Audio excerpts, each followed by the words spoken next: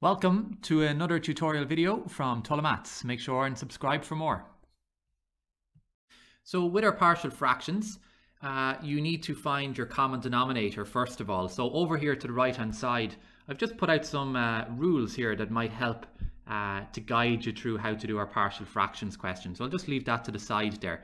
So the first step is to get your common denominator. Now you'll notice on these that your common denominator will always be found on the left hand side. So you can see what your common denominator is. It's basically given for us.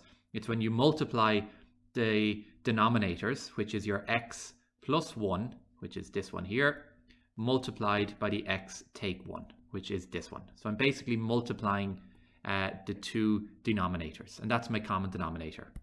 My next step then is to factor that into my fractions. So the left, or let the top lines of the fraction equal to each other once we sort out our common denominators. So I'm just going to write out my question here. So it's 1 over x plus 1, x take 1. And then it's equal to, and I'm now going to write out my two fractions again, but with my common denominators. So it's my x plus 1 times my x minus 1, x plus 1 times my x minus 1. So I'm bringing in my common denominator there. Now I already have the a on the top of my first fraction and the b as the numerator on my second fraction.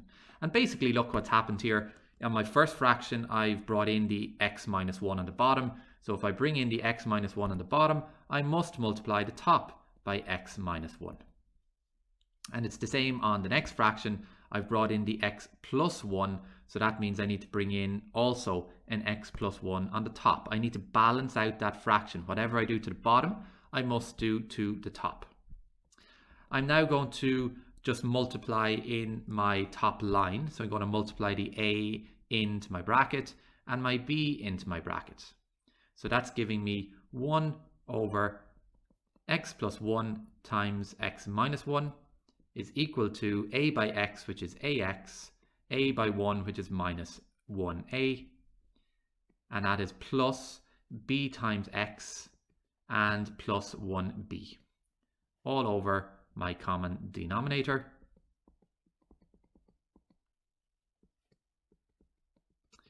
The next step now is when you add these two fractions together. So I'm basically just going to put them as one fraction. So it's ax minus 1a plus bx plus 1b all over my common denominator of x plus 1 times x minus 1. So I'm just adding the same fractions with the common denominator, because it's like this question. If I had 3 over 7 plus 2 over 7, I add the tops and I get 5 over 7. So that's all I'm doing there. I'm adding the fractions together. And that is equal to my left hand side, which is 1 over x minus 1, x plus 1.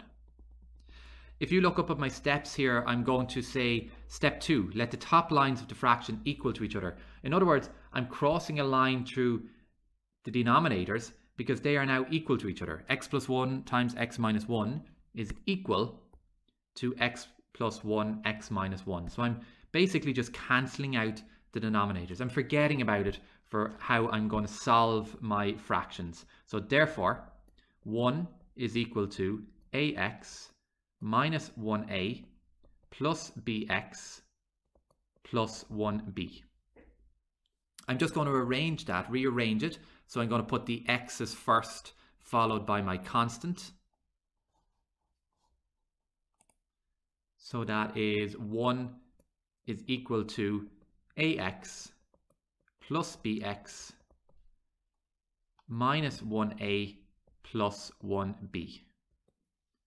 And I'm now going to just factorize out this x. So 1 is equal to a plus b times x minus 1a plus 1b.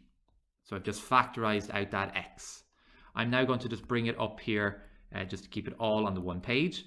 So I have 1 is equal to a plus b times x minus 1b or 1a plus 1b. So just rewriting the left hand side, That's the same as me going, I'm bringing in the 0x.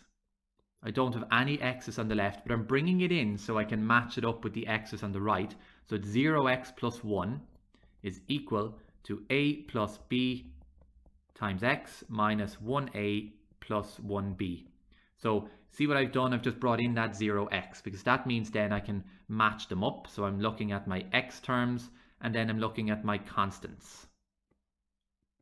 So if I look at my x's, I have 0x is equal to a plus b times x. If I divide across by that x or cancel them out, I get 0 is equal to a plus b. So that means, therefore, a is equal to minus b. I've just moved the plus b over to the left-hand side of the equals. Or I've subtracted b from both sides, basically. And then I come to my constants.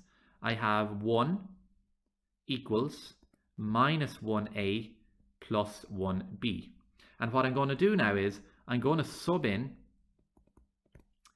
minus b equals to a. So we know that from the first part. So I'm going to substitute that in. So it's 1 is equal to minus 1 times my a. And my a is basically minus b. So I'm subbing in that minus b from here. And minus 1 by minus b gives me a plus b plus 1b is equal to 1. So 2b is equal to 1 over 2. 2b is equal to 1, I should say. So that means that b is equal to a half when I divide across by 2. So that's the value for b. Now we need to just solve for a. So I'm coming back up here. So therefore, since we found out the value,